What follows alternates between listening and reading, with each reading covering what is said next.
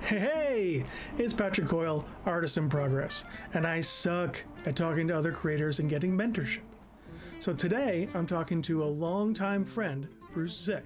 Bruce has made a career of being a concept artist in basically every animated movie you've ever seen. Bruce has also been a comic book writer and artist for the last 30 years. He's done work for Marvel, Caliber Press back in the day, Dark Horse, and several other companies. I've known Bruce for almost 20 years, and this is actually the first time we've ever sat and had a conversation. We've traded emails, we've traded phone messages, but we've never actually spoken before, which is ridiculous. So today we sit down and we talk about the life of a freelancer. We talk about how to get your start in animation, or how he got his start, Thundarr the Barbarian. We talk about how concept artists work, and various other topics, including how to pronounce the Superman villain Mxyzptlk. Mxyzptlk. I can't do it. Let's get into it.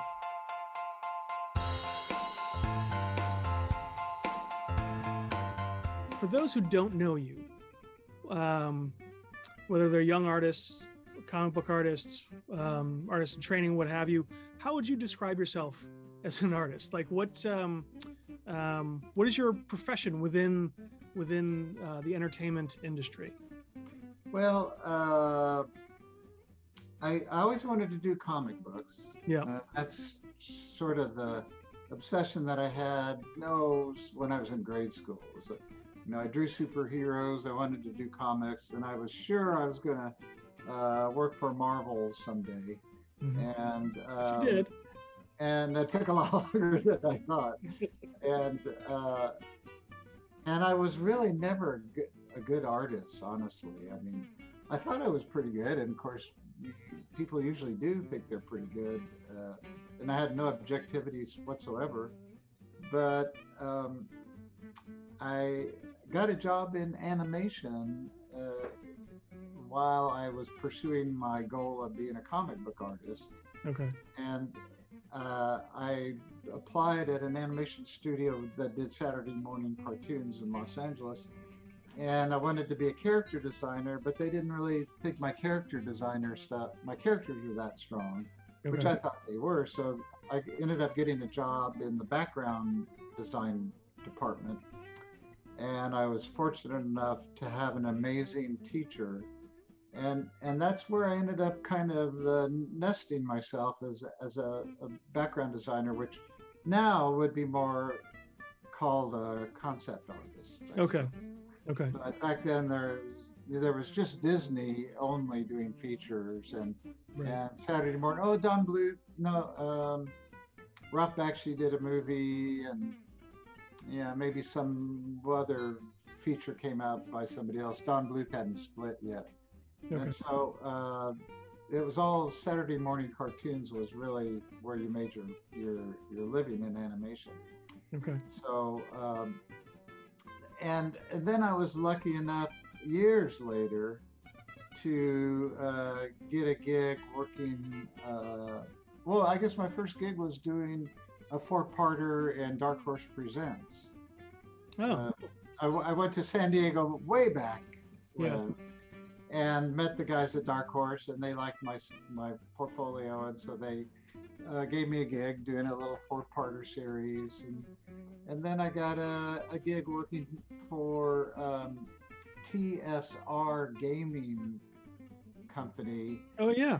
Which also was producing comic books of their games, and Stephen Grant was the writer on the book called The Intruder. And so I illustrated a series of books that Stephen Grant was writing. And then I got to do a gig with Caliber Press. I submitted a lot of work to them and did my first Zone Continuum series back in the 90s for Caliber. Right. And then kept pushing my stuff around, mailing out samples, and then I finally got my foot in the door at Marvel. And so I just went back and forth between doing comic books and working in animation as a designer. And animation really paid great, and comic book pay was awful. So I always needed to get back and work on another animated movie just to kind of build up another nest egg. But the funny thing about concept art is you're working with a director and a producer and a handful of other people on the production, and they're the only ones who really look at your artwork, and maybe they pin it up on some walls for the length of the production, and then it's filed away in the vast warehouse of infinity, Right. never to be seen again. So nobody in animation, nobody outside of that handful of people ever sees the work you do in animation. And the thing I loved about comics was that's your work. Right. 100% you is on that page, every mistake, every little imperfection, but it's all you, and people get to see what you do. So they both kind of satisfied different needs for me, and Sure. even to today, all these years later, it's still sort of the same dynamic. Yeah, that makes sense. The you mentioned, I would take my kids to go see, of course, all the new Pixar, all the new Disney theater stuff in the theater, and then I'd see your name go by. And Wow, you've got good eyesight. well, I had known that you worked on it. Either Okay. Shannon or you had mentioned it, and so I'd be looking for it. Sometimes I wouldn't know, and it would just go by. I love to watch the credits anyways. Just Mhm. I don't know why. And so I would say to my daughter, I said, "Look, you see that name, Bruce Zick?" She goes, "Yeah." I said, "I know him." And then she says, "How do you know him?" I said, "Well, you remember that thing I told you I used to do with publishing? He used to work with me on that stuff." She go, "Wow." And she'd say, "What did he do on this movie?" And I said, "I have no idea. We didn't get to see it. All the work he did was kind of behind the scenes, designing how it feels." Right. And it was hard to describe to her what your job was on it, because like you said, it's not like comics where what you see is the direct result of your work. Yeah, every now and then on movies, I get the satisfaction of actually seeing something end up on the screen, which is kind of shocking. Yeah. And a movie like Hercules was probably my biggest satisfaction, although Titan AE also was very satisfying, and a few other movies, but generally speaking, you have to lower your expectations when you finally go to the movie and understand that you're part of a collaboration of teamwork, and Yeah. your work in many ways contributes to what you end up seeing on the screen, but sometimes, or most of the time, not directly. Yeah. And this is actually a repeating theme that I'm finding in folks that I talk to, whether they're storyboard artists or character designers or concept artists like yourself, is that there's a lot of work that is kind of unsung, right? It's kind of, obviously it's behind the scenes, but it's also not something that you actually see the final product. Storyboards, certainly you don't see on screen. Your concepts, like you said, you may or may not get something up on the screen. Character designers, I love, you can see behind me all the making of books that I have. And I love that stuff because, again, that's stuff that you just see, development and ideas, and you can kind of see how things evolve and how they come to be. But like you see a list this long in the credits of people who worked on it, and I don't know what fraction of the work that actually made it into the final concept. Yeah, I think I feel especially bad for people at Pixar, because every Pixar movie looks the same. Mm-hmm. It's all, I mean, the character designs fluctuate a little bit in design concepts, but the world of Pixar movies is the same. Yeah. It's fairly real, and perspective is true. The grass is green, the sky is blue. You see every blade of grass. You see every leaf on every tree. Every building's got the appropriate number of windows. It's as if somebody just took a camera and shot scenery, and then that becomes the background world of a Pixar movie. Yeah. But yet, every movie they hire designers to come up with ideas on what the world might look like. Right. And some of those people are staff artists at Pixar who year after year after year do the most beautiful, crazy concept ideas for wild imaginative environments, none of which ever even remotely are ever used. But that's their job. Right. And it's only in looking at one of those books that you would go, oh my God, look at these wonderful ideas. Oh, that, why didn't it look like that? Right. And sometimes, like the end credits or an opening sequence, may be a little bit more graphically designed. Sure. And that's sort of a little bit of an effort to try to pay tribute to those artists who came up with all these wonderful design ideas, so it goes into the end credit sequence. Sure. Yeah, I'm thinking particularly on Monsters Inc. The opening looks like it's drawn with a colored pencil on paper, kind of cut out a little bit or something like that, and then you see the production design stuff, and it looks like that. Whereas, like you said, the rest of the movie is fully rendered, kind of Pixar house style. Right.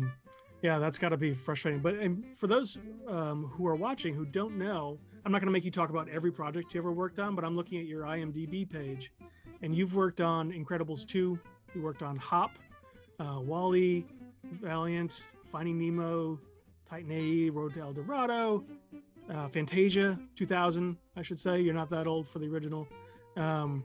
Prince of Egypt, Hercules, Pocahontas, Lion King, Rescuers Down Under, and on and on and on. I've seen most of that.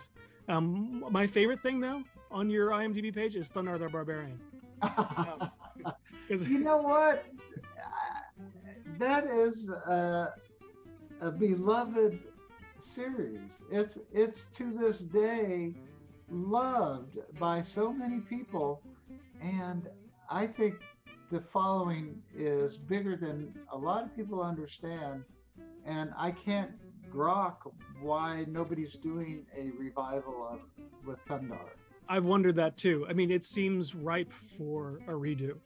I was 11 when that show came out, and it was it had a little taste of Star Wars and a little taste of Conan and a little taste of Commandy and some other things that I had been exposed to, and it was just like this beautiful little blend.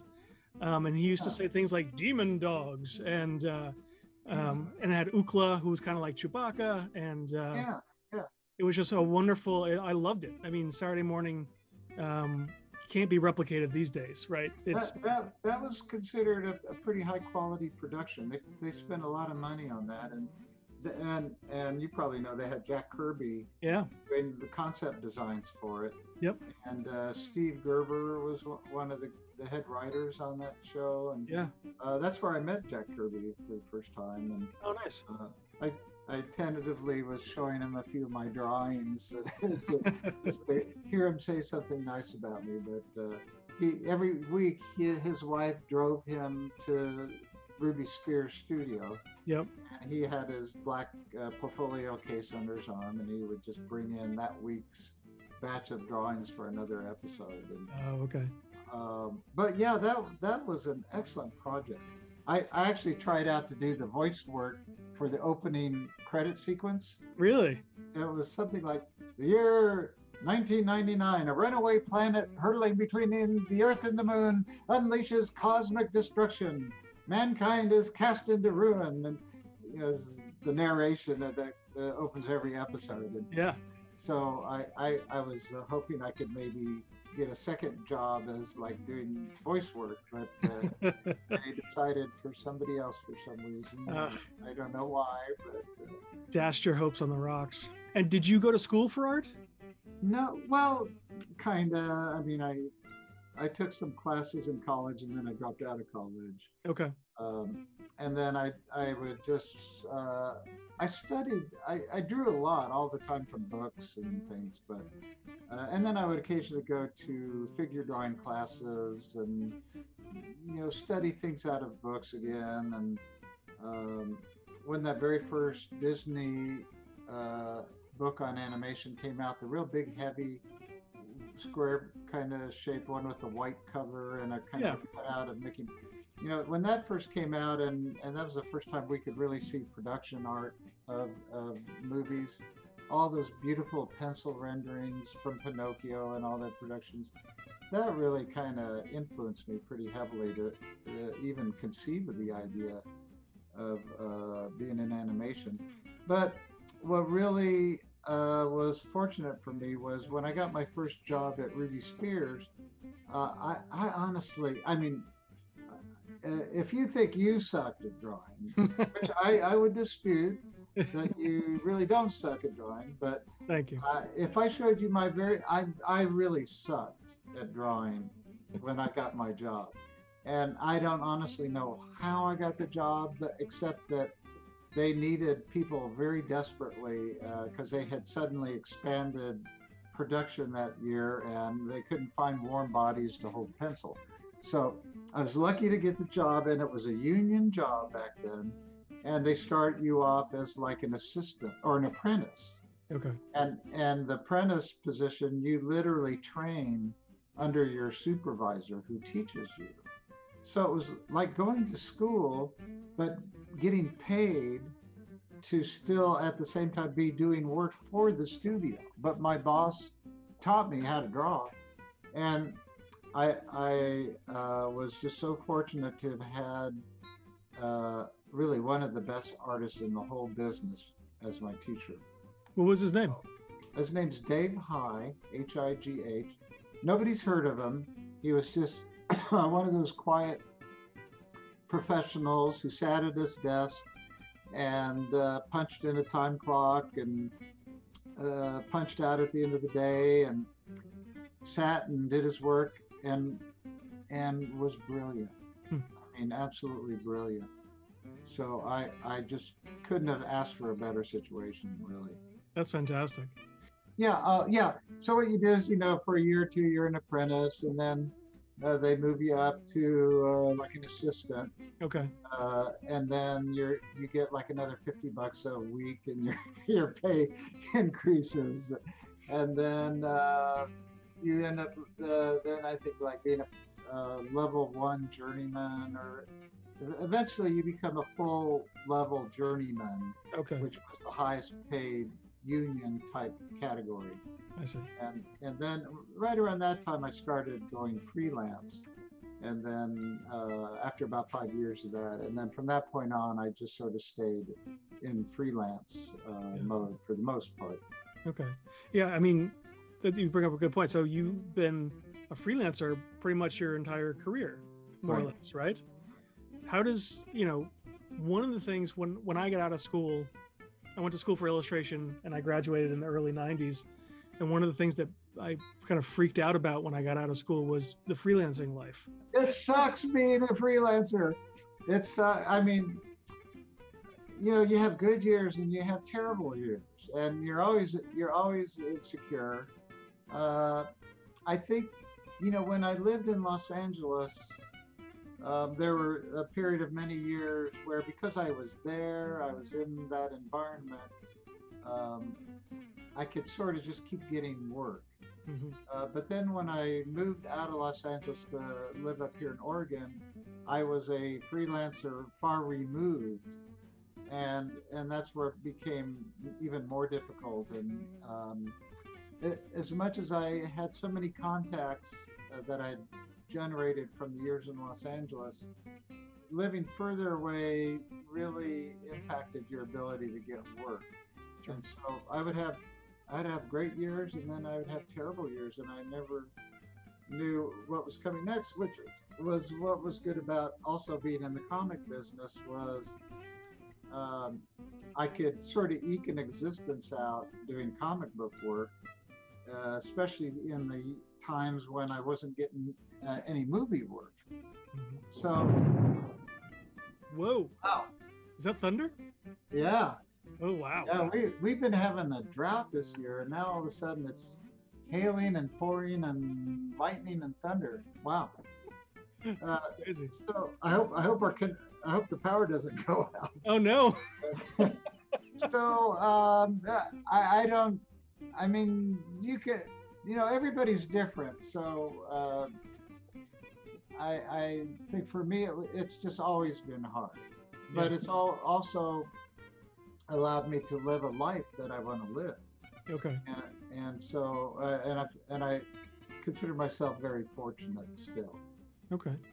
So, I mean, you've worked pretty steadily, and I understand that, each year kind of ebbs and flows. But for instance, like doing visual development work, like if you, and I'm sure it varies from project to project, but how long is a stint on one of those projects, like Incredibles or WALL-E or, one of the Disney projects? Well, it could be, could be a year or 8 months on a film project, sometimes a little bit more, or it could just be like 6 weeks. Oh, okay. Yeah, it's just like, well, we need you to do this one thing, and then we're done. So, and I think, well, the nature of the business has changed a lot since when I first started.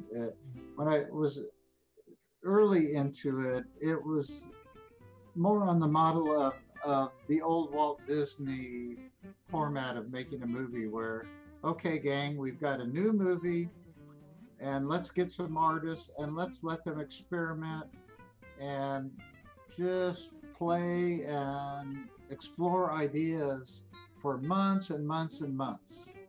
And then we'll have all this artwork up everywhere, and we'll have all this rooms full of inspiring artwork to envelop the team in. And we'll eventually kind of decide which direction we want to go. We'll narrow it down, and then we'll go into production.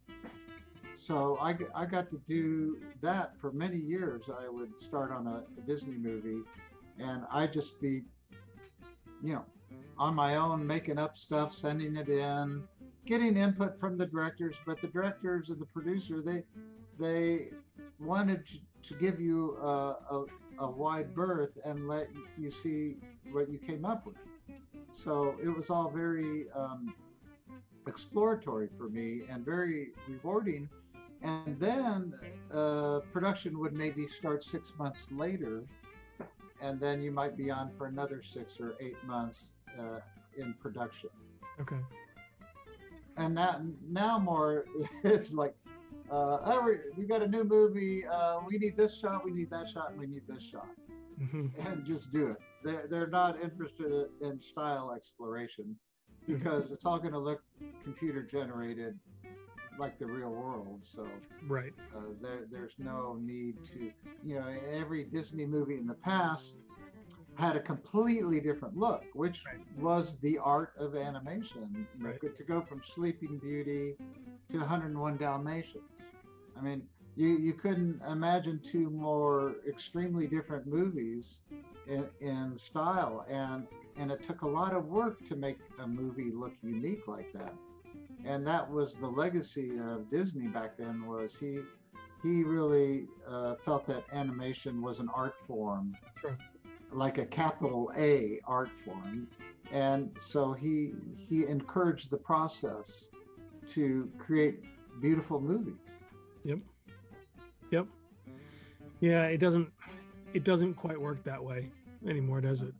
I mean, I don't want this to sound like they don't make them like they used to kind of conversation, but and in all fairness, I mean, the artists that do movies, I don't want to get on my soapbox too much, but I mean, the movies are amazing movies now, and the technical abilities of the artists and the craftsmen, the use of lighting and atmospherics and the color palettes, there's a lot of absolutely amazing work in movies. I think we've lost a certain quality in one area, but we've gained abilities in other areas maybe to compensate somewhat. Yeah. But I do feel that the holy grail of computer animated movies for many years has been to conquer realism. Yeah. And now I feel like they really have conquered realism to the point where do you go now? I mean, is this just going to be the way everything's going to look now for eternity, or are we going to start asking other kind of questions or have other kind of mission statements? Yeah. And maybe at this point, things will go more in a capital A art new direction that takes the technical genius of what they're doing now but the artistic exploration of what they used to be. It's going to take a breakthrough movie that pushes the boundaries for people to start going, oh, look, well, that made a lot of money, so maybe we can do more of that. Right. So, yeah, the Laika movies are stop motion. I know one of them was 3D made to look like stop motion, but they're pretty highly stylized, but they're also not doing Disney numbers. oh no, they I think yeah, for a lot of reasons their stories are not and ideas are not connecting to people. Yeah, but the quality of the visuals and the storytelling is fantastic. Yeah, and they have an absolutely mind-bogglingly complex system of production. I was taken on a tour there, and you wouldn't believe the technical difficulties of their movies. Oh, really? I mean, they've got tens of thousands of those replaceable head parts that I don't know where they put them all at the end of the movie, but they're all being 3D printed, and but every movie is computer animated first as a guide to give the 3D model machines the data to print everything again as a 3D head, for instance. Really? Or body, and then it's animated as stop action. But initially it was animated in computer animation first. Huh. So they're like making two movies to make one movie. Yeah, that's incredible. That's crazy. You would never think that a studio would okay that. They're like, we're not going to shoot a film twice. Yeah, and the funny thing is, I mean, like Tim Burton, Nightmare Before Christmas is now a classic. Yeah. Whereas no Laika movie really that I'm aware of, and I could be wrong, no Laika movie maybe is considered a timeless classic that people watch over and over and over and over again. Yeah, I don't think so. Nightmare Before Christmas is, and there's like maybe 6 replaceable head parts for their characters. Right. Or maybe 10. I don't know. There's like mouth open, mouth closed. It's super limited stop motion animation, but it's the storytelling that's superb. You mentioned, having a freelance lifestyle gave you the ability to kind of live the life that you wanted. What is it about freelancing, or what did that enable for you?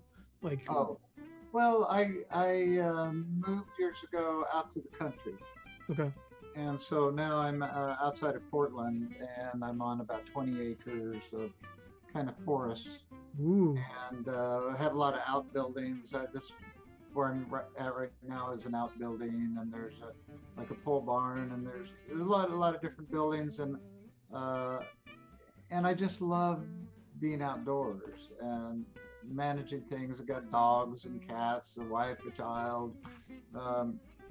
And not necessarily in that order, but I just love to be able to step out and do some landscaping, or every season of the year has different appeal, and when the fall comes, there's trees to cut and wood to chop, and kind of putting everything to bed and collecting things out, and versus this time of year everything is exploding and there's all this work to do and all this landscaping and going. And I just love living like this, and being at home to work means that it's just a step away. Sure.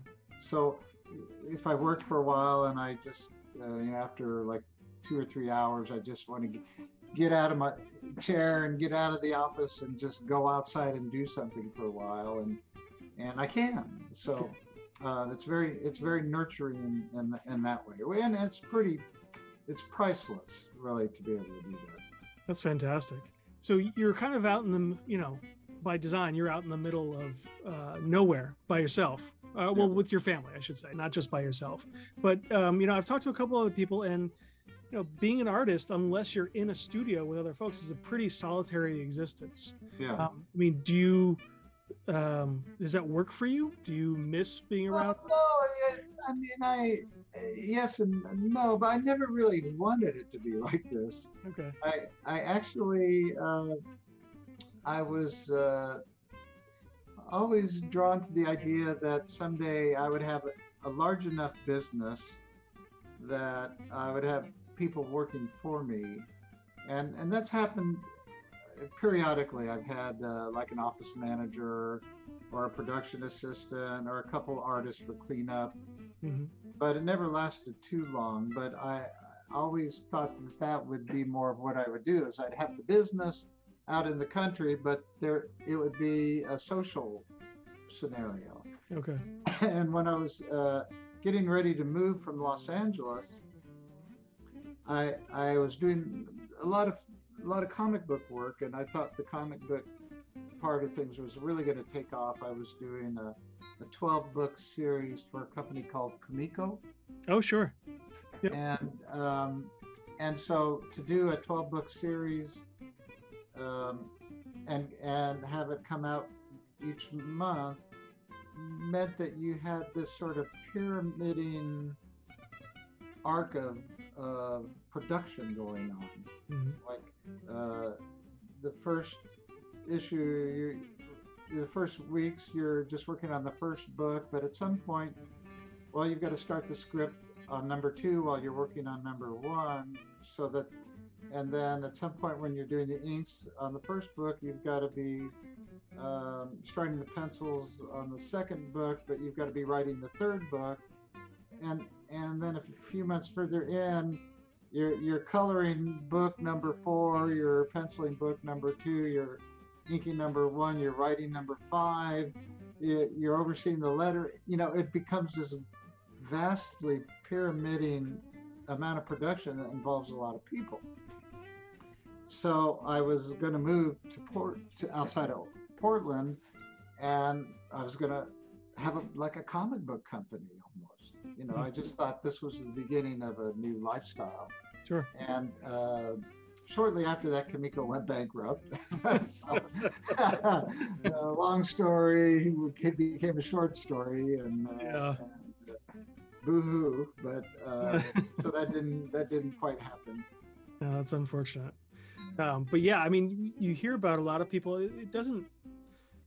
I listened to a lot of interviews of modern guys who work for Marvel and DC now, and they don't seem to kind of work. Certainly not like Jack Kirby and his contemporaries. It was a gig, and they were doing like volume, like they were pumping out books every day and working together back to back in the small, cramped quarters in New York City and that kind of thing. But then you started in the 60s and 70s to hear from like Steranko and Neil Adams and some of the other guys, Continuity, and had their own studios. And they just what you described, which is you've got a bunch of people working for you, some more junior, some more senior, but all under like this kind of house brand name, right? So but producing good quality stuff, but somebody aping Neil Adams' style, and it was more of a production thing, and they were becoming their own little Stan Lees in their own way, right? And that worked out great for some folks and not others, but you don't hear people doing that too much anymore. Well, yeah, I mean, maybe I don't know if when Image broke away, did they all get together in some facility and all sort of start a comic book company in that model that you're describing? Yeah, that's a good point. So Shannon, our mutual friend, used to work for Rob Liefeld, and so in the I've asked him about that. Early to mid 90s. Yeah, you should. He's got a lot of good stories, and that was actually, now that you mention it, sort of like what we're talking about, which Rob is at the top of that food chain, and there's a whole bunch of guys who work for him. They've got art directors and managers and production folk, and then there's the junior people, which at the time Shannon was one of them, learning how to do comics and doing backgrounds and doing all that kind of fun stuff. I don't know, I mean, you hear like Robert Kirkman has Skybound right now. Like there's a lot of the almost like production companies within the studio that is Image, I guess, if you want to make a parallel to the motion picture industry. But I can't believe I just said motion picture industry, like I'm Louis B. Mayer. This is the movie industry. It is interesting that was what you're describing was like a common, business plan that worked for a lot of folks. And I think it happens more now by happenstance than it does by plan. Yeah, I could only guess that. I mean, there's people that are slow at penciling and inking, and it's hard work, and people do beautiful pages, but I'm thinking nowadays there's a lot more preciousness and love of the page, and pouring your heart and soul into every panel kind of approach. There's a lot more love of the medium, and so you just don't produce as much. It takes a day to do a page, or maybe you get that book out once. A 20-some page book a month is all consuming, so it's all you can do to just meet that deadline, and let alone try to be a boss and do other things, and try to do 2 books a month and delegate some of it and oversee things. And I think in years past, like what you were saying a while ago, it was more like a job.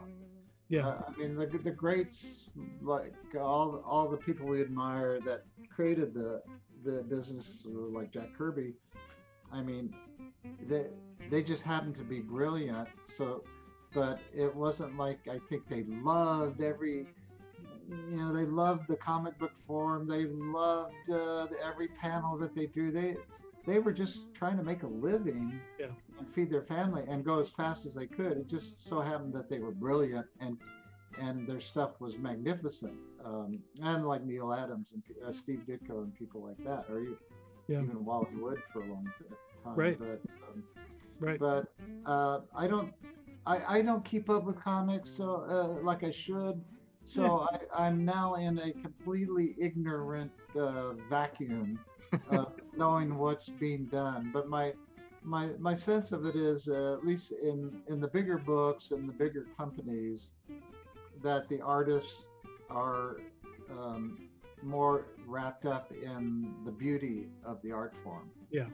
Right. And I think, there's always a voice in the back of our heads. Good. I'm doing a comic book. I'm sitting here. I'm doing it, right? Oh my God, I'm doing a panel. Oh, I'm drawing a figure. Versus the earlier generation was, I need the paycheck. I got to get 2 more pages done today. I got to take the kids to school, and I'm getting $50 a page, and I can barely make it. Right. I think that's an excellent point. One thing that I wanted to talk to you about is Zone Continuum. One thing that always struck me with Zone Continuum is, I remember when I first saw it, and I was like, holy, this is like, it's so, it just feels like it poured out of you onto the page. It's very rich. It feels like it's like you thought of a ton of details and elements that went into it. Like, and frankly, all of your work feels that way. It feels very big and bombastic and dynamic, and it all feels wonderful in that way to me. Was that something that you set out to do, or did you kind of find yourself there eventually? Well, I think because I had a career in animation, sort of world building, creating the environments of a movie. I fell in love with a rich environment for stories. So I sort of took that into comics and wanted the comic stories to occupy that same kind of really fleshed out, detailed world.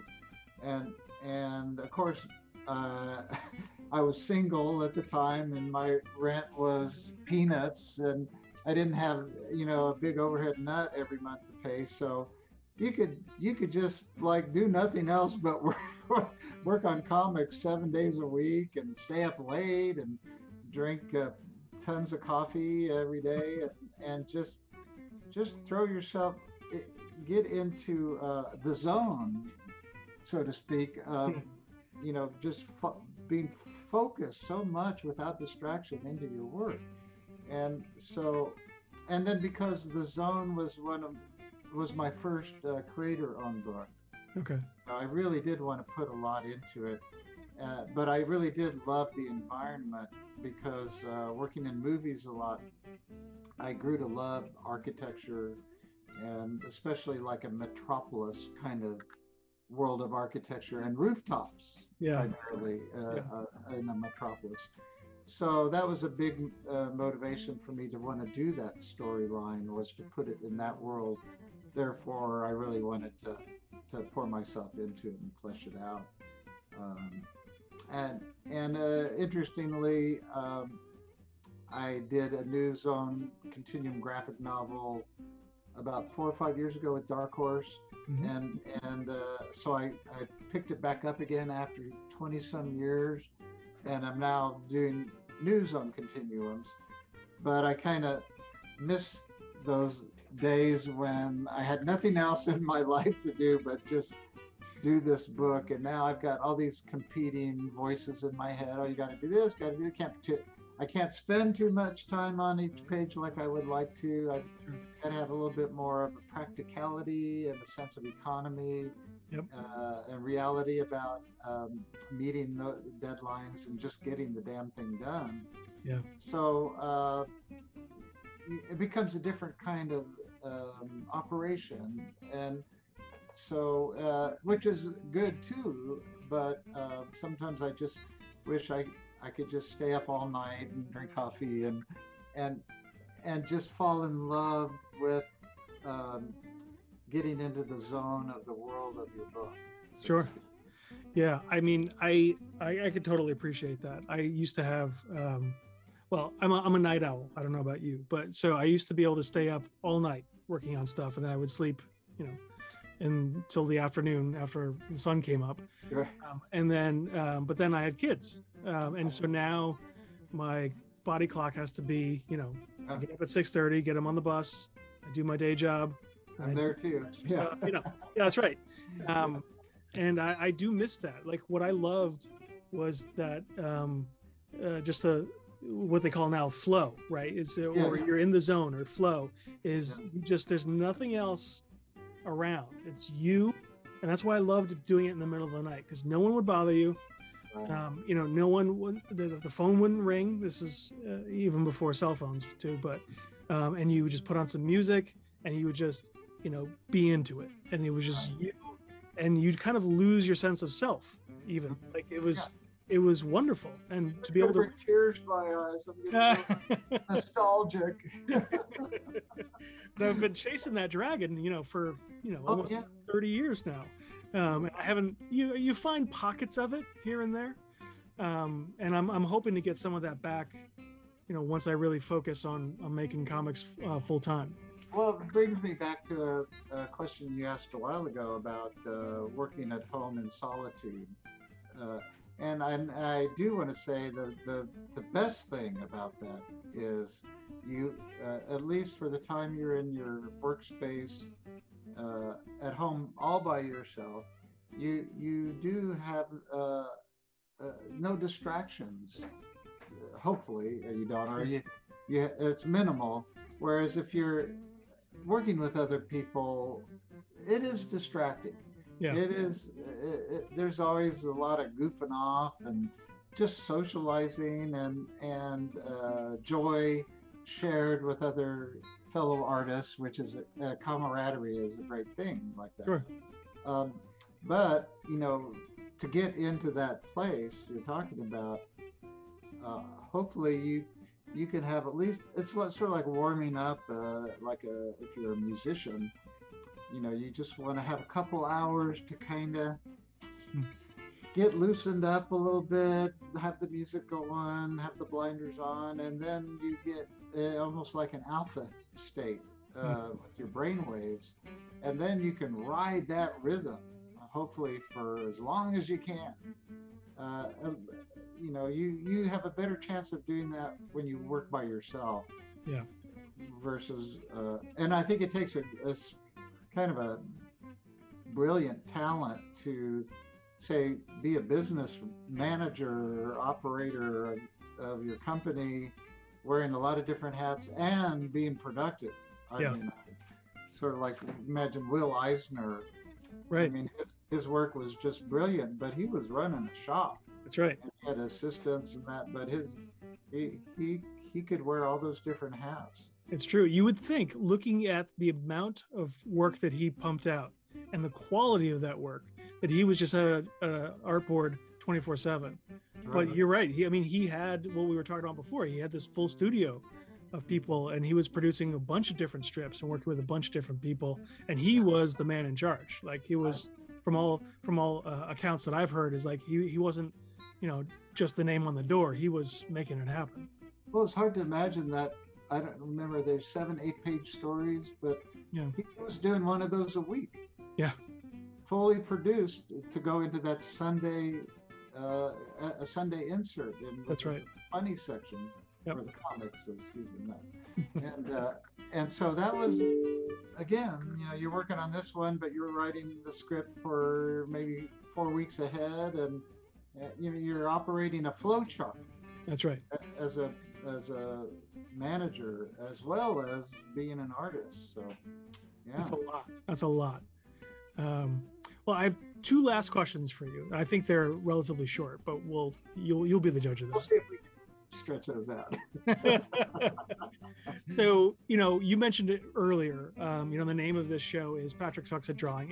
It's tongue in cheek. It's supposed to be about the fact that there's always a part of you, and this is the collective you as an artist, that has that voice in the back of your head that says you suck, right? So, totally. Within your world, artistically speaking, what do you feel that you suck at?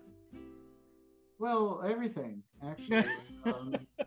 I think, there's an ideal image in my head, like, say, when I start a new page or even a panel or just some kind of piece of art, there's an ideal version of it that I'm fantasizing about, that is what it's going to be. Yeah. And then you just don't achieve that.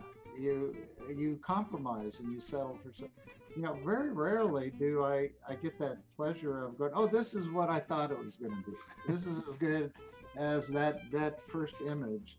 Sure. Sometimes it happens and it's just the greatest feeling in the world, but I think 90-some% of the time it's disappointing to not achieve that image that you were after, that your hopes were all resting on. So and then here's the big thing too, is talking about sucking.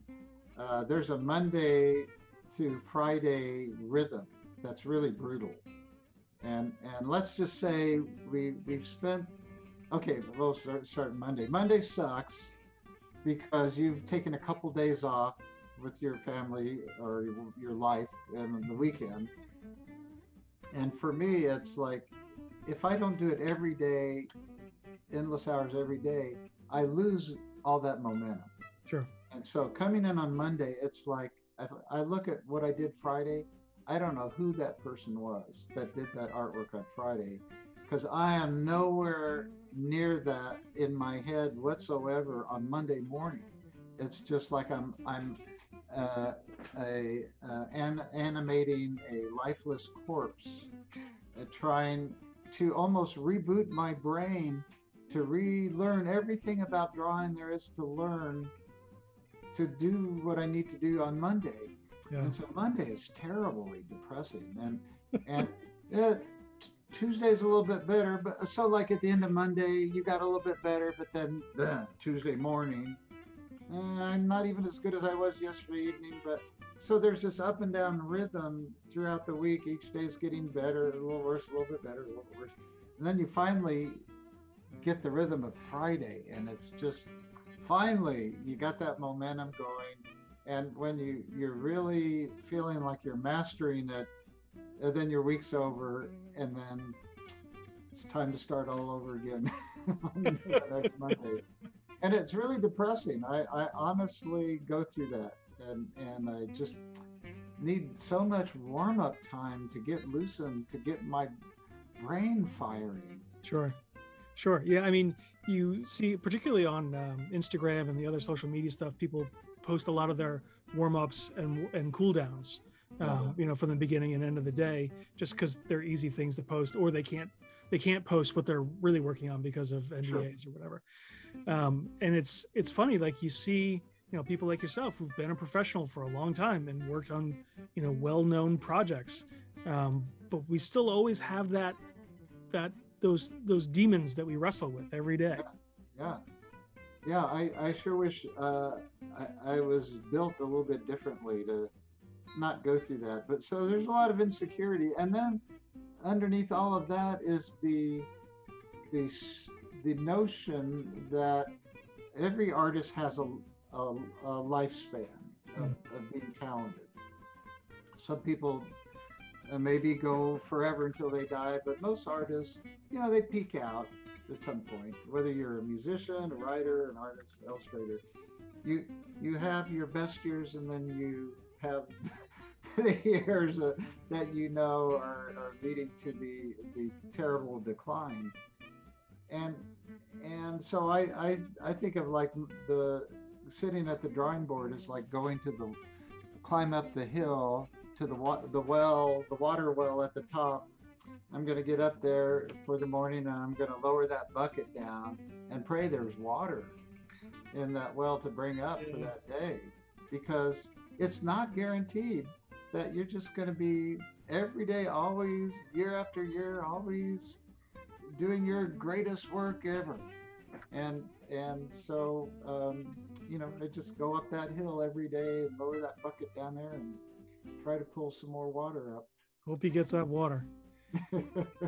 Yeah, you're right. I mean, it's Sisyphusian, if I can use a crazy sounding word. It's pushing that. That's right. Wasn't that he pushing the boulder up the hill every day? Yeah, myth of Sisyphus. Sisyphus. Myth of Sisyphus. Exactly. And there was Mr. Sisyphus, and then there was Mrs. Sisyphus, and there was the myth of Mrs. Sisyphus. Now, what if Sisyphus met Mxyzptlk? I think that would be, or Mxyzptlk. Mxyzptlk. Yeah, that's right. Mxyzptlk. Everyone, yeah. I'm always told an actual letter in a Superman comic years ago. What is the correct pronunciation of this guy? And they answered with Mxyzptlk as the correct pronunciation. A bit of trivia there. I had information. As a boy, I had one of those records that was a Superman story on each side, and you flip it over, and it also had a little booklet that probably done by somebody in the production department, but they pronounced Mxyzptlk incorrectly, which is why I pronounce it incorrectly. The whole time they called him Mxyzptlk. Okay.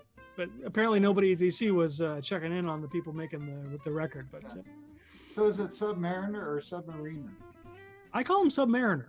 Submariner, okay. But I've also heard people say Submariner. I think it's just whatever you had in your head the first time you read it. Right. It sticks. Yeah. I don't know. There are no wrong answers in the world of comics. Right. Yeah. All right, I have one last question for the folks. We have a lot of people, lot is a relative term. The people watching this many of them are artists who are just starting out or trying to get their own kind of thing going, like I'm doing. What would you tell artists who are just getting started? Do you have like one little piece of Oh, sure. Yeah, this is actually something I recommend a lot, which is have a fallback. You know, have a useful have a useful skill that can earn you some income that you can fall back onto, because it is a hard, unpredictable lifestyle being an artist in whatever field of art you're in, and you do have good and bad years, and you have not very much control over where your work's coming from. And if you want to make it, you want to be there for the long haul. You need to be at it for years and years and years and years to become as good as you want to be. And if you don't have that fallback where you're going through a couple bad months and okay, well, I'll go wait tables, or I can get a job in construction, or I know how to do some plumbing, I can do some whatever. If you have that fallback, then you can stay with it and hang in through the rough times. Whereas a lot of artists, they put all their money on number 7 and at the craps table or whatever, or they just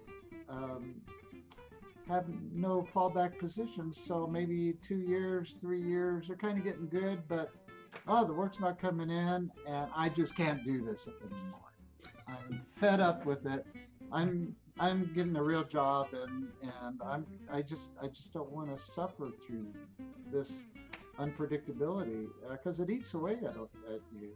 Sure. So being versatile is a great thing, or being versatile as an artist, where maybe you can do some commercial work, some logo designing, some website building, or have a variety of skills, and the closer those skills are to the area of your interest as an artist, I mean, the better yet. Right. So if you have that, then you can hang in there for the long run and become that better version of yourself. It can be extremely rewarding doing what we do. It can be, yeah. And I think you're right. I think what you mentioned earlier about being a freelance giving you the life that you wanted. I've said this in other conversations, but comics can be what you want it to be, what you make of it, or animation for that matter, I guess too. But comics is nice in that there's no. I mean, yes, you could be a penciler from Marvel. You're working on Spider-Man. I mean, that's kind of like the top of the, or Spider-Man, or Superman or Batman or whatever. Or you can just put out your own stuff at your own pace, and not have to worry about any of that other baloney. And it can be just as fulfilling. Well, there certainly is very little as satisfying as doing your own book. Yeah. I mean, you wear so many hats. You're the writer, the producer, the director. You do every shot. You're the storyboard artist. You're the set decorator. You're the cinematographer. You're the actors. I mean, every panel involves all those dozens of decisions that require all these different kind of skills. But all along, it's like when it's your story, it's the greatest feeling to be in charge of your own book. Yeah. So it's nothing like it, really. I mean, yeah. Growing up, I always like, ooh, it'd be great to work for Marvel or do a Batman story. But now I don't think I want that life. It's brutal. Yeah. It's brutal. And I know we're going over now, but when I always wanted to work for Marvel. I pursued Marvel for so many years. I went to New York with some friends of mine, and we sat outside the Marvel office waiting for Stan Lee to come up the elevator so I could show him my artwork. I mean, I send them stuff in all the time. I finally got to work on Thor. Yeah. It was awful. No. One of the worst experiences of my life. Really? Yeah. Oh, that was so depressing. And so, be careful what you wish for, and compare that experience to working on my own books. Working on my own books is so great. Yeah. Yeah. I mean, and what I love about Zone Continuum is, I've seen more of your quote unquote commercial work. I mean, conceptual work is, I wouldn't say commercial, right? But I've seen, but Zone Continuum seems to me undiluted Bruce Zick. Like Right. it's just That's a scary thought. you know, straight out of your subconscious onto the page, and it's wonderful in that way. And I look forward to. I don't know how my books are really going to reflect what's in here, but I'm looking forward to finding out. You know what I mean? Yeah. Yeah. Well, you have no one but yourself to blame. But no, I know you will. You'll have that love for it, and especially because you waited 12 years or 15 years. Yeah. So yeah, I can't wait to see what you do. Thank you so much for spending time with me and talking to me on Patrick Sucks at Drawing. Well, thank you very much, Patrick, for inviting me on, and thank you for giving me the chance to meet you. Yeah. After knowing you for, I don't know, what, 20 years, I get right? to meet you. So best of luck, and we should stay in touch. And, absolutely, I would like that very much. And I'll look forward to seeing what you're doing, and I'll keep you up to date with what I'm doing. And excellent. We'll go from there. So that was my conversation with Bruce. What'd you think? Did anything there ring a bell with you or make you think about being a concept artist? Did you even know what a concept artist was before this? Let me know down in the comments, won't you? And remember, as always, you don't suck. You just think you do. And you're wrong. All right, I'll see you next time. Keep writing, drawing, scrivening, digging, sculpting, whatever it is you do. Peace.